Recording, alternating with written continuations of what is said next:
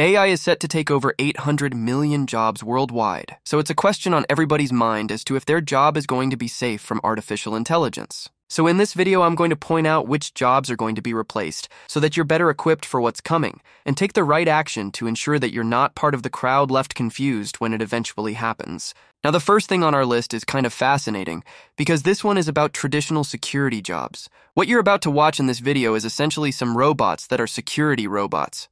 Now, I don't think these robots will replace human security anytime soon because these robots are really expensive.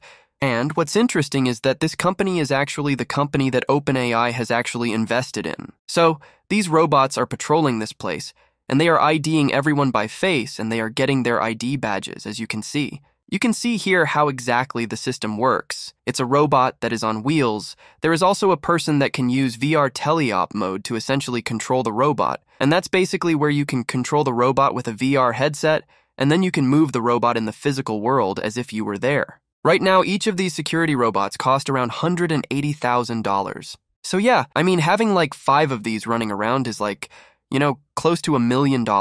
And that's not something that's going to be feasible for most companies. So because of this price tag, we won't see any mass adoption of these robots right now. But with more companies building these robots, the price will sharply drop in the coming years. And then we'd see a mass adoption, and that would be the time when the security jobs would start getting replaced.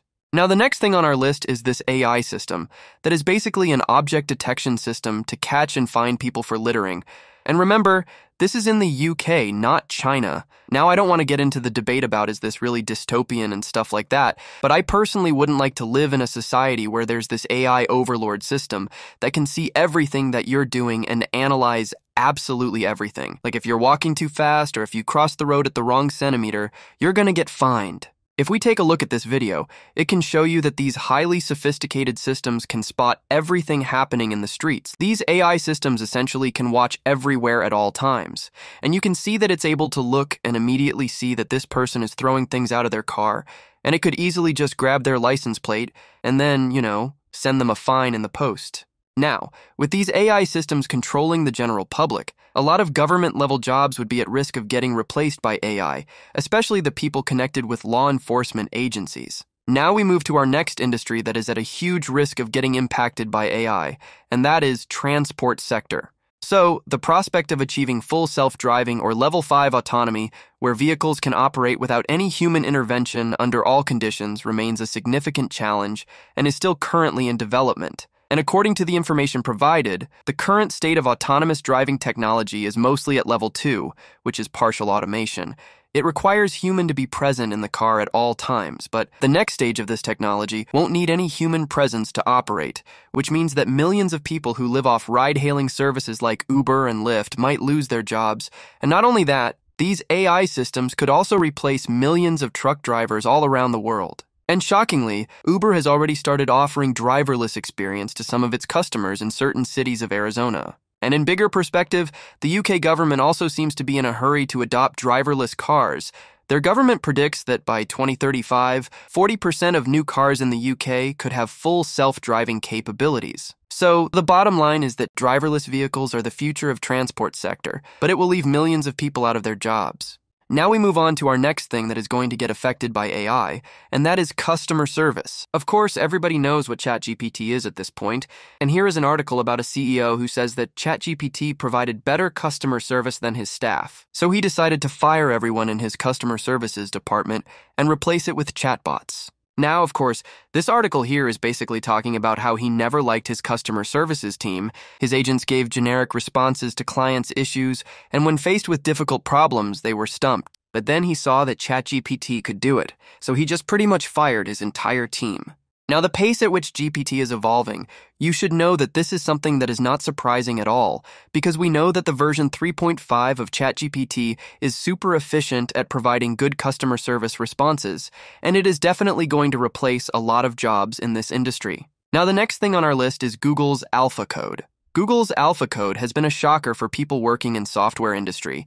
AlphaCode can outcompete human coders with speed and accuracy. It is able to solve 1.7 times more problems as compared to human coders. In a recent competitive coding competition, AlphaCode outperformed 85% of all human coders. So, AlphaCode is great at handling complex mathematical and theoretical computer science challenges, and it shows proficiency in dynamic programming, which also involves breaking down complex programs into simpler components.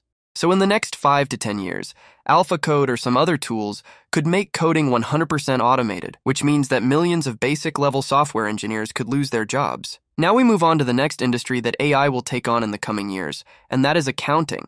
So on the GPT-4 developer livestream, if you didn't see this, basically, they talked about how you could actually use GPT-4 for accounting.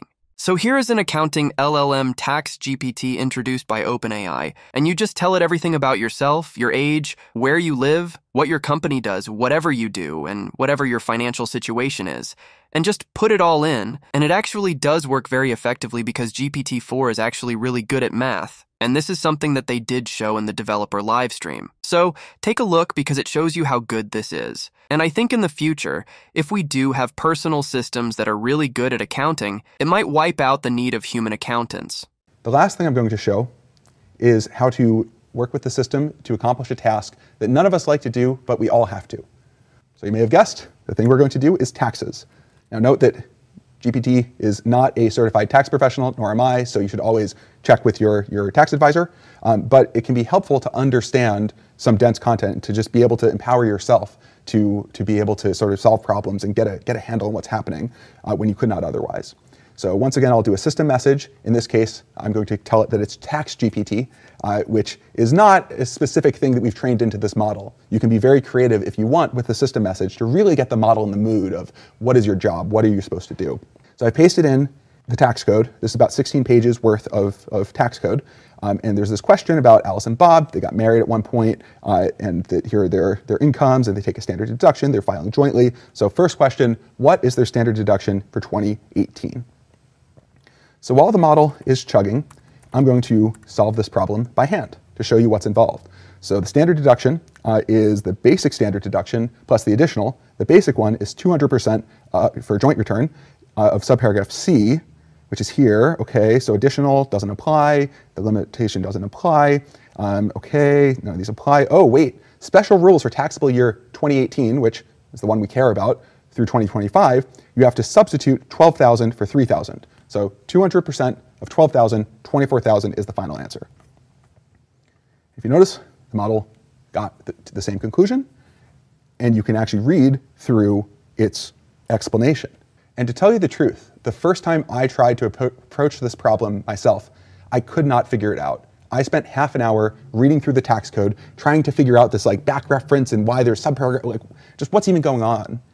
It was only by asking the model to spell out its reasoning, and then I followed along, that I was like, oh, I get it now. I understand how this works. So yeah, that was Greg Brookman showing you exactly how GPT-4 can be used to do your taxes. And remember guys, if there is a rise of AI systems that can do your accounting and taxes in a matter of few minutes, the demand for human accountants is going to drop real hard. So this is it for today's video. See you again next week with another video.